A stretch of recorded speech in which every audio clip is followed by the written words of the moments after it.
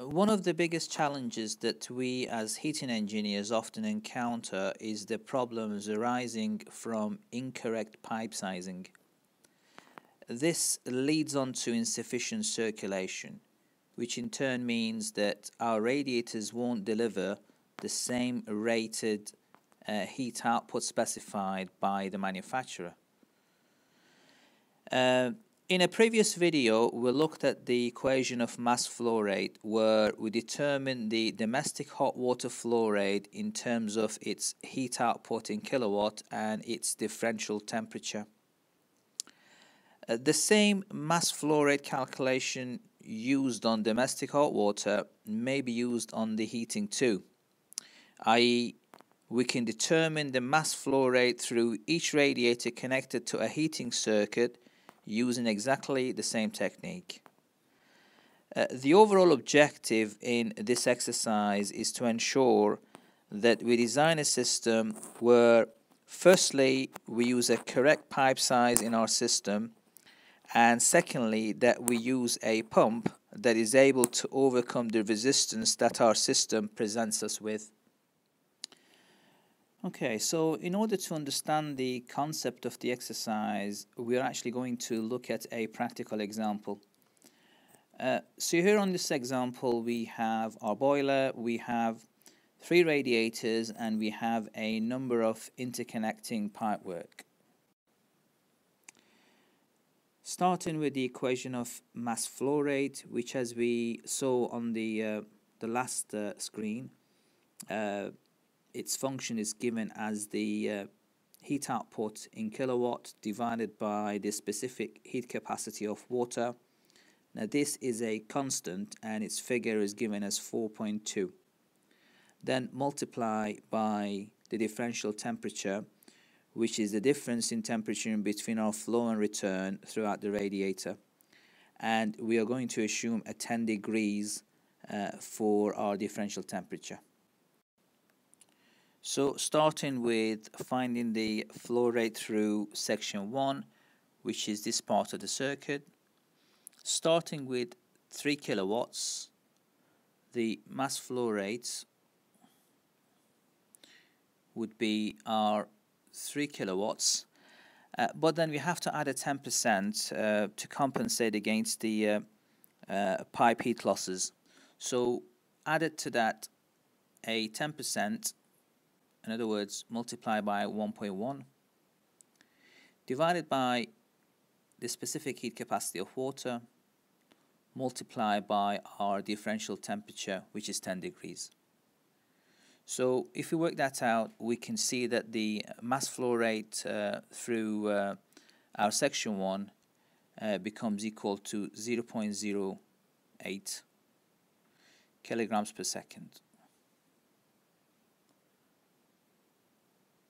Now, we can actually write that in terms of liters per second due to the fact that 1 liter of water actually weighs 1 kilogram. Therefore, we can actually put that to be as liters per second.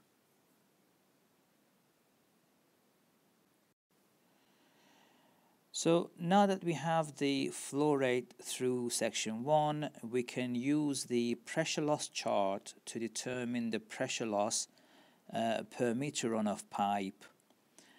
In order to do that, we need to select the appropriate pipe size that meets the correct design criteria, i.e., to select a pipe size that will allow a water velocity of no more than 1 meters per second for standard small bore pipe work and 1.5 meters per second for micro bore pipe work.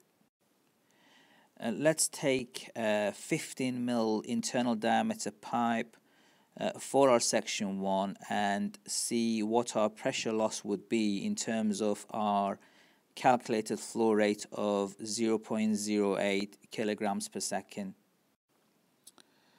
It turns out that the corresponding loss using a 15 mil copper pipe, which is that column right there, with a flow rate of 0.08 liters per second, so the flow rate being right there, Having complied with the water velocity of less than 1 meters per second is in actual fact 0.03 meters head. So let's just jot down those parameters once and for all for that section 1 of our heating system. So we selected 15 mil pipe, and that was the size of the pipe which we chose. We then worked out our flow rate for the section, which turned out to be 0.08 liters per second. We then worked out the pressure loss for that particular flow rate of 0.03 meters head. And of course, that was to meet the design criteria of water velocity to be less than 1 meters per second. So it follows that we have 0.03 meters head of pressure loss. Now then, for section 1 we have 12 meters of pipe run, but that doesn't include any pressure loss due to any fittings. The standards quote to add a further 33% for a run that has an average number of fittings included, or add a 50% extra for a run that has quite a lot of fittings included. So in this case, adding a further 33% gives us a effective pipe length of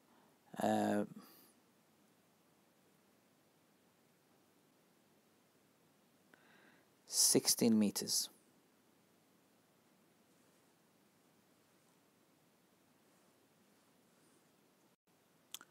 Having worked out our effective pipe length and also having worked out our meter head loss, the loss through that section of pipe, which is section 1, is now the product of the effective pipe length by the loss.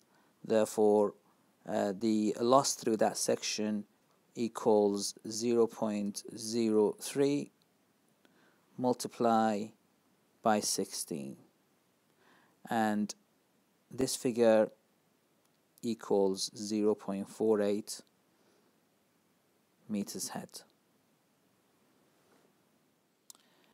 Inserting the result in a table, this would be the final product as to what the table would look like.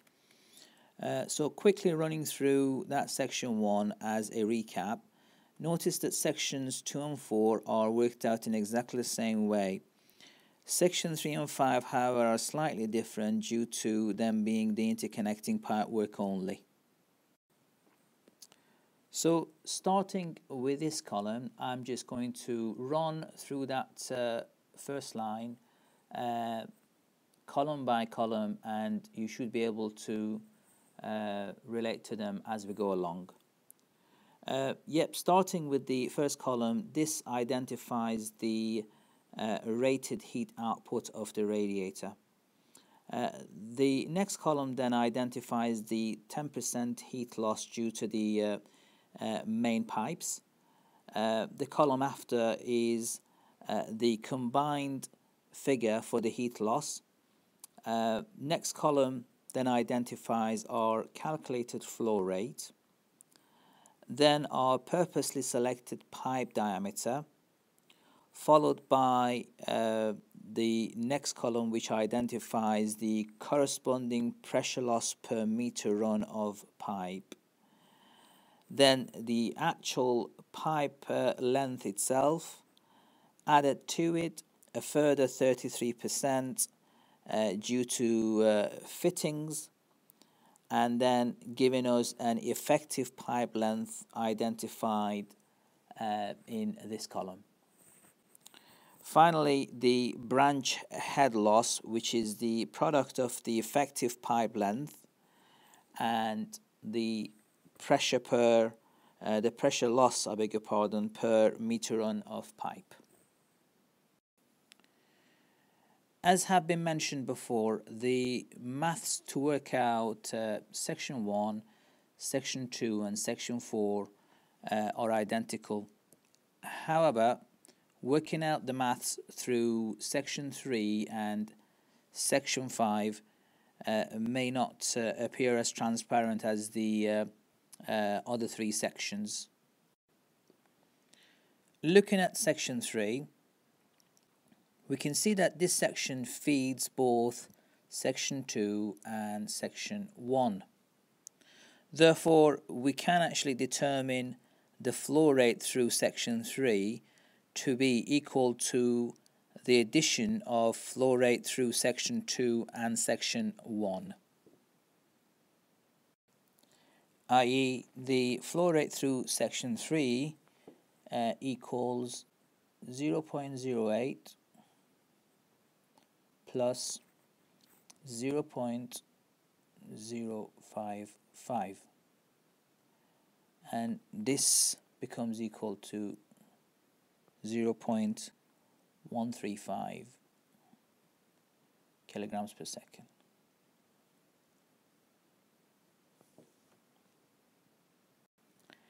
Equally, section 5 feeds the flow through section 1, section 2 and section 4.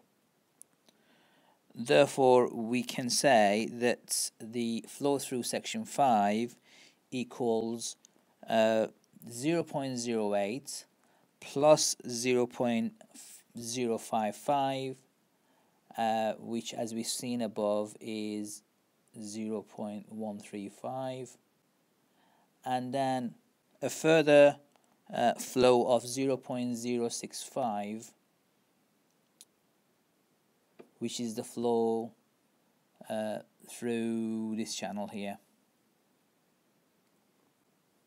and this becomes equal to 0.2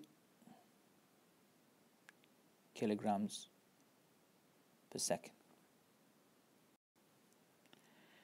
Now, placing these flow rate figures both in the table, we can work out the remaining columns as we did for section 1, 2 and 4. Having worked out our appropriate pipe diameter, we now need to decide on an appropriate pump that would meet our requirement. In deciding on a pump, it is important to consider a couple of points.